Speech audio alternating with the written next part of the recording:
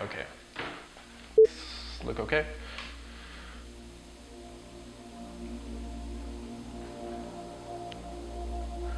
This is the last scene or set that we're doing today. So we're actually gonna be spraying this water here, and it's gonna be like washing the makeup off of them. I think we have to go back to 2008 when I went to Peru. Photography was a way that I saw to document where I had been and things that I had seen. And I didn't even know what a DSLR camera was and the purpose for changing the lenses and everything. Perfect. A Canon Rebel XTI was my first camera. You're killing it. I remember hiking through places like Cusco and the Andes Mountains and just being able to take pictures of people in their own environment and setting and getting their expressions that really made a statement and being able to transcend that moment so that the image was impactful. I knew that at that moment that I wanted to be able to develop that ability further. I think I've been very lucky to have surrounded myself with some of the best in the industry. I haven't forgotten that, and that's why I'm willing to share anything that I've learned.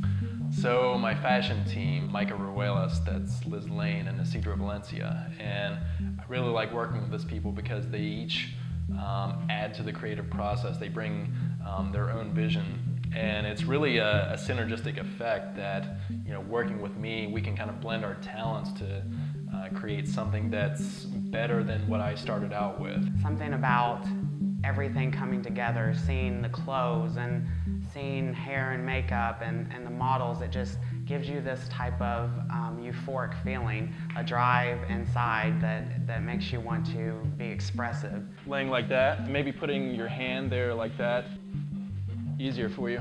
My name is Mahtab Eva Furuzande. I'm originally from Louisville, Kentucky. So I was on my best friend's Facebook and I see all these beautiful pictures of her in all these beautiful, elegant poses, and underneath the name Josh Eskridge is written. If I'm not failing at some aspect in a photo shoot, I always think that I'm not challenging myself enough. So I have no fear of failure because it's a natural course of evolution in my progression as a photographer.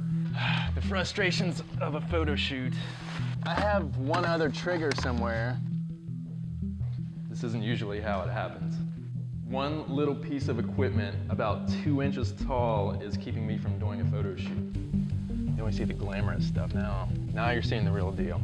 Well, my cyber syncs, the little radio triggers that trigger your flash, decided to go on the fritz and not work, so I had to get an emergency replacement. Pocket wizards in hand. Let's get back to business. So the shoot with Ava, the first couple of sets were really high fashion glamour makeup. They had a lot of props and it was going to be very, very posed. Josh is such an enthusiastic person that he keeps you doing your best from the very first minute of the shoot to the very last minute of the shoot. So I feel like the entire shoot I was working the hardest I could because Josh is not only the photographer, but he acts like your #1 fan. And then you were kind of looking to me on the side like that.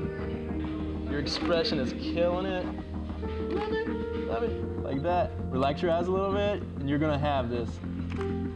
What I really wanted to do was use the doors that I have in my loft. Put a lighting setup in place where I could get some really cool high fashion shots. I set up a strip box with an alien bee behind the windows, and then on the front side from where I was shooting, I was using an alien bee with a beauty dish, so I could get that really spectral type lighting that's really good for high fashion shots.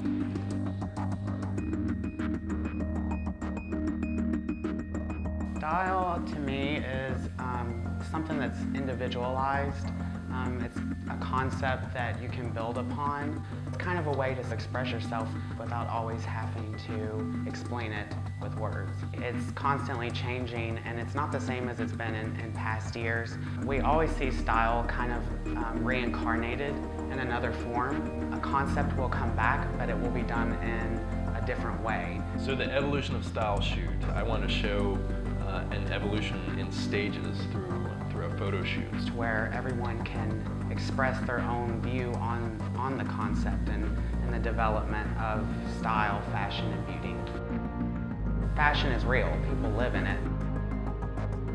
When I was looking around and ran across this place, Biff's Motel, I chose it because it was not a glamorous place. It was an everyday setting. So it was a personal challenge to me, so that we could walk into there and say, with using what's around us, we extracted art out of this place. And I really want to get that edgier feel. So you're going to see several different sets today where we're starting out still kind of glamorous, but then each set after that is going to be an evolution into something else until the final scene where we're washing away everything. First shot is going to be by the Biff's Motel sign. That was the entryway into our photo shoot. So you'll see a lot of glamorous outfits and more of a proper style. You know, that's kind of juxtaposed with the rusty motel sign that has half the letters lit up. There's a lot of contradiction going on there, but it's very powerful for me. My name is Kelly Campbell, and I'm from Louisville, Kentucky. Wow, it was a trip, but going all the way out there to this, you know, broken down motel, but it kind of gave the energy for the whole shoot.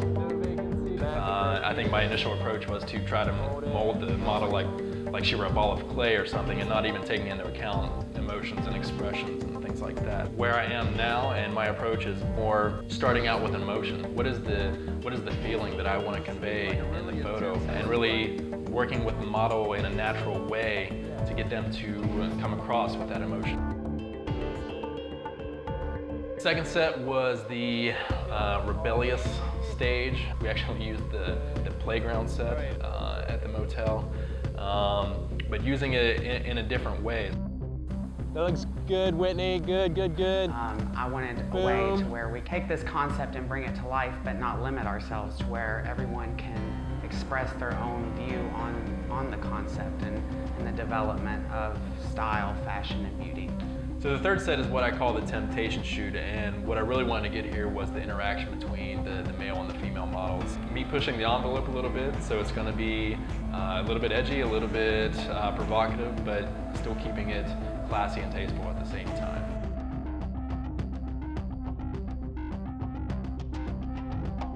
All right, so what we are doing here is basically these images are from past glamour shoots that I've done with the models, and what we're going to do is project this image on the wall, and then they are going to have a look and style that is in contrast to this. So this is ultra glamorous, we're going to do a more broken down look, and somehow there's going to be some interaction between their past and their present, and that's really going to add to the image that we're trying to get.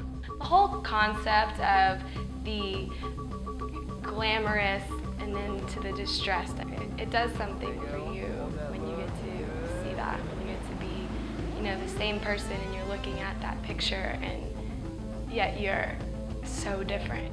It was a counterbalance to that more glamorous past that they had. So to me, I wanted to take those two and make them collide in the photo, so it really brought out a powerful image, and hopefully it has an impact on the viewer. Yeah, you put your head in a light part of the photo, just down a little bit more there. That's perfect. I was not aware that I was going to be getting in the shower. That was something that challenged me as a model. I'm glad that I got a chance to experience something like that, because it kind of put me out of my element. So the last scene was the shower scene, what I call the disintegration set. What I really wanted to show here was the culmination of the evolution of style here, to get to the point to where the models were using the shower and the water to really just wash it all away, and it's really meant to symbolize getting back to that core essence of who they are. When you look at a photo, it's not all of these things magically falling into place. There's a lot of work that goes into it beforehand, you know, a lot of planning. You have to bring together this creative talent together to create something that is going to be impactful, and that's what I want to show. So the shoots that I chose to do for this documentary were completely different, really. I think a lot of people have different measures of success of what a good shot is. For me, it's not about how many comments it's going to get. It's not about whether it's going to be published. A strong photo is one that has an impact on the viewer. At the end of the day, my measure of success is, do you feel differently after looking at it?